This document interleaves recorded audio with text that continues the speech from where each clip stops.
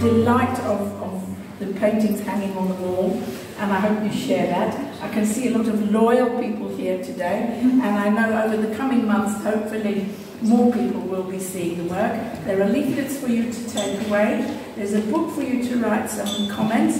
But more than that, I'm going to give the floor to Roy now, who'll talk a little bit about how he works and produces this fabulous exhibition. Your course.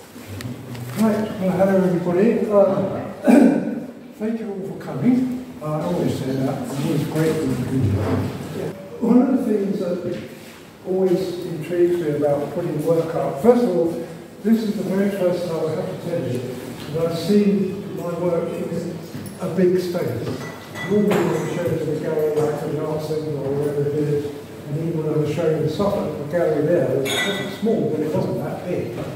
And you can see some of the pictures I do, I don't do so many that size now, but are quite big. But to be able to have the space to see them in, for me, is a bit of a revelation in a way.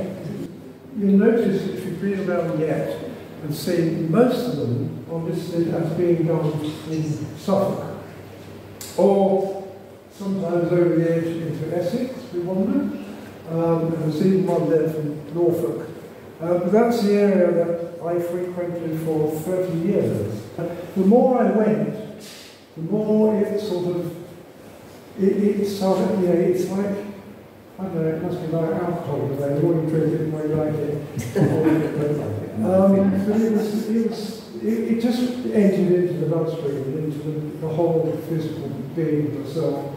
And I loved it. I used to walk around looking at it all sort of all wonderful and glassy eyed. And well, when I began to examine why I liked it, it was a totally new landscape for me. I mean, I've always been a sort of London boy. I lived in Richmond, was born up there, that area, moved from there to Harrow, Putney to Harrow. So it was always that. So the only thing I ever had that was rural was the Richmond Park, which I loved, and the river. I'd come home and I'd sort of draw what I'd seen. I took loads of photographs, obviously, but the thing about that for me is I never work from photographs. I never do. I take those, but I never actually paint from a photograph. So what happened was gradually doing more and more, and every time I went up specifically to draw. So I'd go and look for places I knew and I found, and the bleaker it was, the better, as far as I was concerned. So you can go up there one day, and if you're lucky, the water's right up to here. If you're lucky another day, you go there and it's gone out. So there are these little lumps and bumps, and little waterway flowing through it. It's fascinating. And the light is always good. This here is, some of you might know, I don't know, but do you know, anybody here know the fisheries on the way to Aldenham? Yeah. Oh? The big lake. Yes. There's a pump on the fisheries opposite. That's it.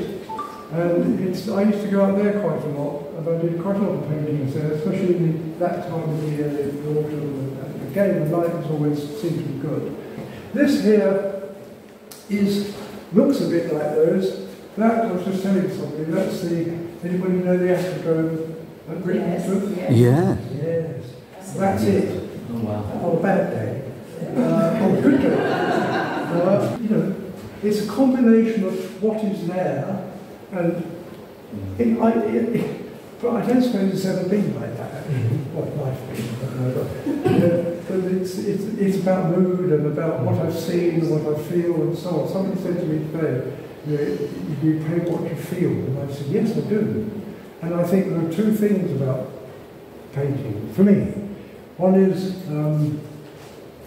the feeling of the place, and the other thing is memory.